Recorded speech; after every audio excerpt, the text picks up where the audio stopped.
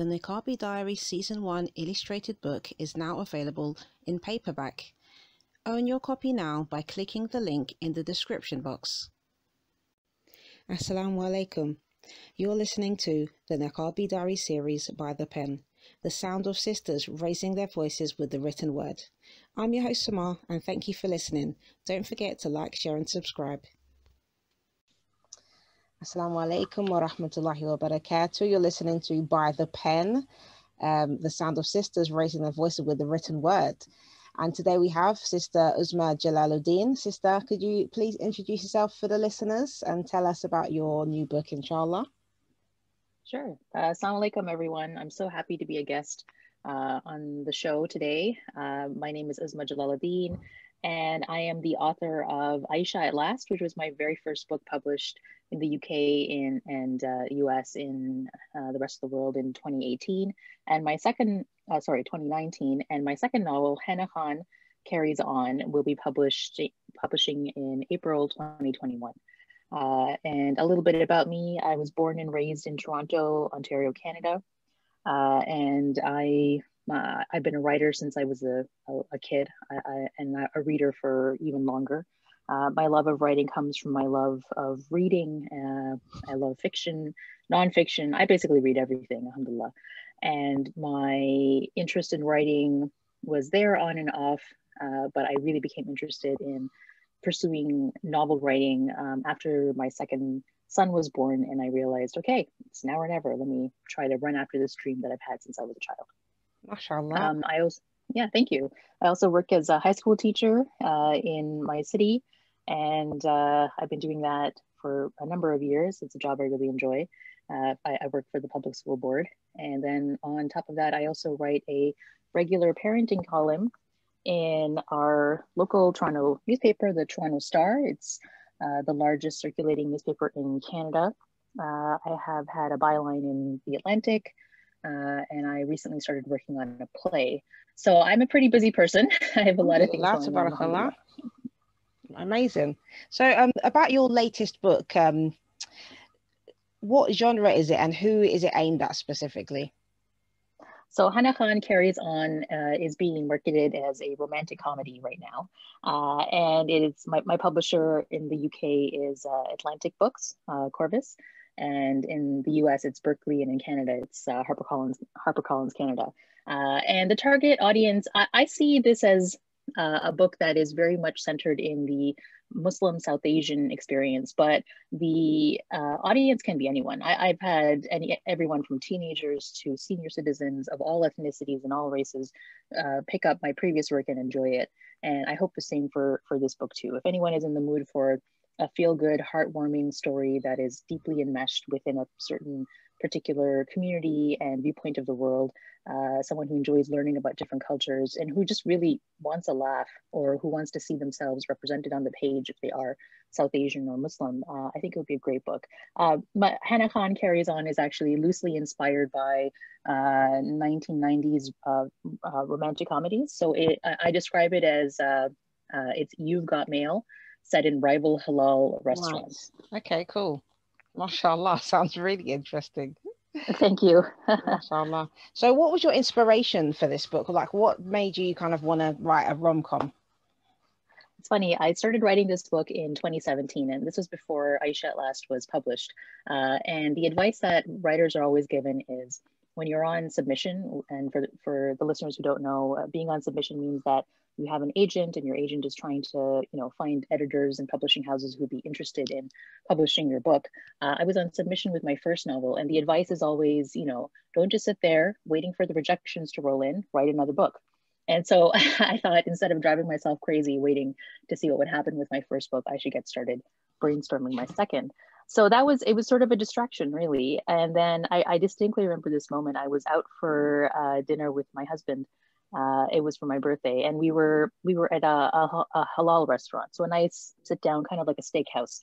And we were enjoying a meal and spending some time together. And I looked around, and I was just remarking to him that this place just didn't exist when we were kids. Like, if we wanted to have like a halal cheeseburger or anything like that, it would have to be homemade, because you couldn't get halal food that wasn't very ethnic. Like maybe you could get like halal tandoori chicken if you went to a certain part of the city, but the proliferation of zabiha and halal food has just I'm sure it's the same in many other places around the world, but in Toronto in particular, it's become so common. Like my kids are growing up in a world where they're like, we feel like cheeseburgers. And there's half a dozen halal cheeseburger places available, or poutine or ribs or just American fare that is available in halal. And I thought this is such a great metaphor for the way that successive waves of immigrants really change the landscape of a city and the impact that we have. Simply from like a dollar amount, like we want this type of food, we want these options available in halal, as a halal food, and it's just become a very accepted way of eating, and it's a legitimate choice, everywhere. So I thought that was really interesting, and I kind of used it as a jumping off point to explore, because my book is really about, like I said, two rival halal restaurants. The first restaurant is, the typical mom and pop shop that serves like your typical South Asian dishes, the biryanis and the, tandoori and butter chicken and all of that. And then the new store that opens up is the one that serves the really, like the hipster food. So, artisanal milkshakes and poutine, because we're Canadian. And what does that mean? And how can they both coexist in a very small market? So I always layer my stories with sociology and kind of I always try to have a conversation about identity and really dig into the nuance of it instead of just having, sort of black and white conversations. So that's one of the things that I talk about in my book. Mashallah, very interesting. So who would you say, like, since you're a busy mom, you work as a teacher as well, and you've got a column in the newspaper, subhanallah, like really, really busy. Who would you say was your biggest supporters while writing your book? Oh, my husband, definitely. Alhamdulillah, I've been really lucky that I have a very supportive spouse. From the very beginning, he's always known about my dream from even before we got married, and he's helped encourage me. He's my cheerleader. He helps me find time, and like today, I told him, "Look, I'm really busy," and he's like, "All right, what are we having for dinner? I'm gonna cook." So just little things like that. Yeah. I think you need. It's really important for women, I think, when you're pursuing your dream, to have that support system, and different people will find it in different ways. But I've been very blessed to have a very supportive spouse who takes my dream seriously and understands how important it is to me. My parents have been very supportive as well. But the person I live with in the day to day that says, "Okay, don't bug mom, close the door, go into your office, just, this is important," is definitely my husband. It also helps that my children are older; they're not babies, because you can't really say, "Okay, listen, toddler, go away," Yeah. So my kids are teenagers, and they still need a lot of attention, but they also are old enough to understand and be busy with their own things, and understand that I do need time to devote to this, because it's important to me, and they respect that more or less. Alhamdulillah, mashallah, that's great. So what would you say your biggest challenge was while writing? Oh, there's so many.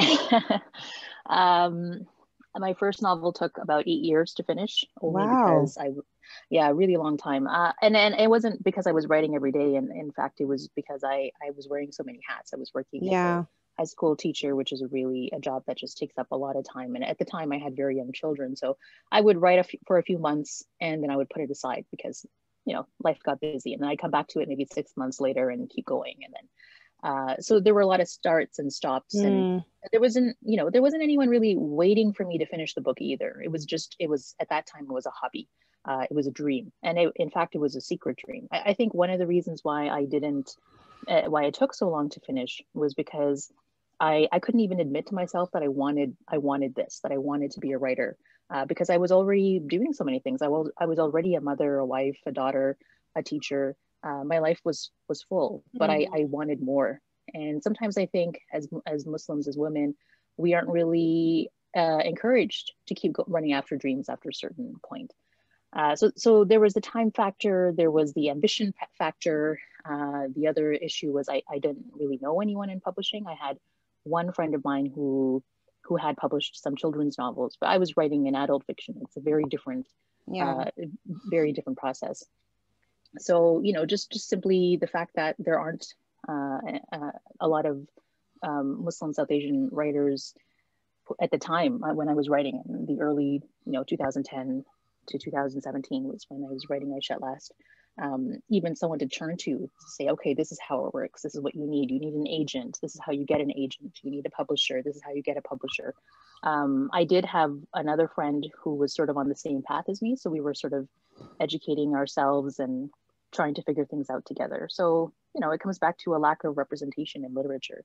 So lots of things were working against me, but alhamdulillah, I think it was meant to be. And I worked really hard and I had the right people around me at the time. And it happened, and my first book was published, and it's been a fantastic experience so far. I'm very blessed, alhamdulillah. Mashallah, mashallah. So what would you say was the message of this book that you're trying to get across? Is there any specific kind of message that you've got in the storyline? Like I said, the premise is rival halal restaurants, and you've got meal and rival halal restaurants, that sort of thing.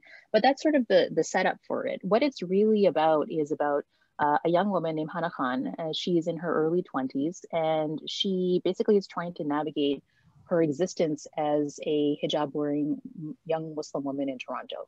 And what does that feel like? What does that look like? It really gets into, she's a broadcaster. So she actually has a podcast in the book, which is fun.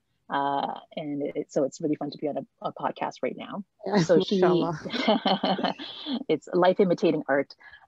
She is, but she's an anonymous podcaster. So she posts sort of like a self-reflective diary about her experiences living in this space, in trying to navigate, trying to get a job, being the daughter of someone who has run a restaurant for 15 years, and her parents are really struggling. There's some health challenges. And then this new restaurant moves in, and it's sort of like a corporate setup, a very slick type of hipster modernist vibe to it. And it really just threatens her livelihood. And she feels very threatened by this.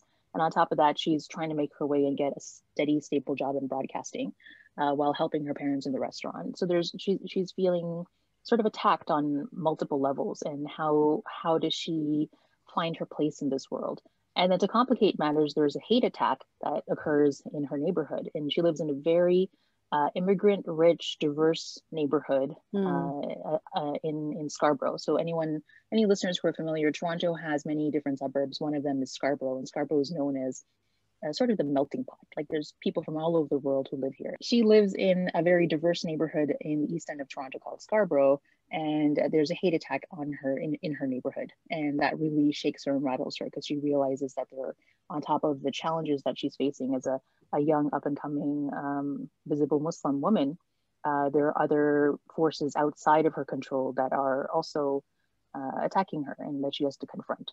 So she's got a lot going on, but ultimately, and it is a really funny story. It's also a story about family. She's got extended family who sort of come and visit her from India, and she has, she gets to know her a little bit more about her family stories, her heritage, and all of this while she's, falling in love for the first time. So that there's a love story as well.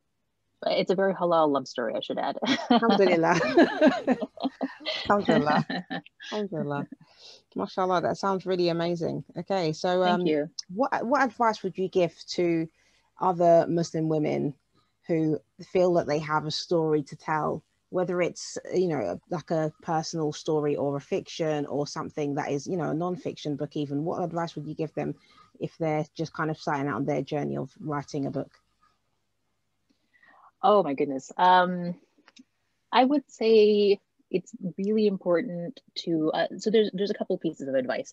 Writing a book is a marathon. It's not a sprint. It is the work of several years, especially when you're first trying to break into the market. It's something that will take you a while. Spend time on your words. Don't rush. The beauty of writing, in my opinion, comes out in rewriting. Your first draft will always be terrible, and that's fine. That first draft is for you to figure out the story. And the real story comes in the multiple drafts that follow, especially when you're writing something as long as a book. My first draft, my very first novel, and again, to spend many years, I probably wrote dozens of drafts, and I have like 10 or 15 of them that I show sometimes when I go to when I used to go for class visits and workshops, and when we did things like this live in person. You know, just complete rewrites. Some of them were page one, throw everything out, start from the beginning rewrites, and my story took shape from there. And even my second novel, I'm definitely a drafter. I had 7 to 10 drafts of Hana Khan Carries On, because each draft unearths a different layer of character or of story. So be patient with yourself, be patient with the words, work on your craft. You cannot be a writer if you are not a reader. You have to read in order to write. And you have to read widely, in my opinion, read within your genre as well as a whole bunch of other genres, constantly be immersed in the written word. And the other important thing is just surround yourself and have some kind of a writing community, because writing is very, excuse me, I'll say that again. The other thing is to surround yourself with a writing community. Writing is a very lonely hobby or profession or whatever stage you're at. And I know for me, it was so important to have that connection with a few writer friends. I have a couple of writer friends that I'm very close to, and just being able to share like, oh, I got this email today, or oh, my editor said this. It's really different. We call one of my friends says it's like a staff room. So because I'm a teacher, I really got that. Like in your staff room, you have a safe space where you can like talk about your job and know that you're not going to be judged necessarily. And that's really important with writing too. Okay, alhamdulillah, mashallah, that sounds like very comprehensive advice. Thank you. Mashallah, covering the bases there. Alhamdulillah. Okay, well, so where can we find your book? So my book is available, will be available in April, and it is available for pre-order everywhere. So you can find it at your local indie bookstores. You can find it online through Google Books, Apple Books, through Amazon. It's hopefully it'll be available in bookstores in person by April, but who knows?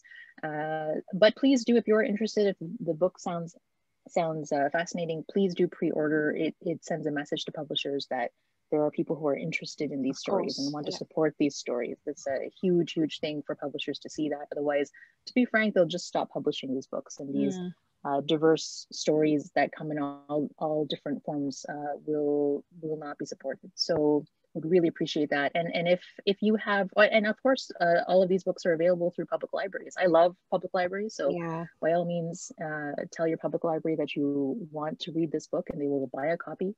And that helps as well. And the biggest thing, of course, is after you have purchased it or borrowed it or read it, please do tell your friends if you liked it. If you hated it, that's fine too. Everyone is entitled to their opinion. Please do write reviews on Goodreads and Amazon and things like that. That really helps. Okay, Jazakallah khair. I think inshallah, we'll put the links in the description. Yeah, that would be great. Thank you. So that people can easily get access to your books, inshallah, both of them actually, because I think you know, they both sound interesting. Obviously we didn't talk so much about the other book, but it's okay. They're definitely worth having a read, inshallah, especially for people who are interested in fiction, Islamic fiction, inshallah. Yeah, for sure.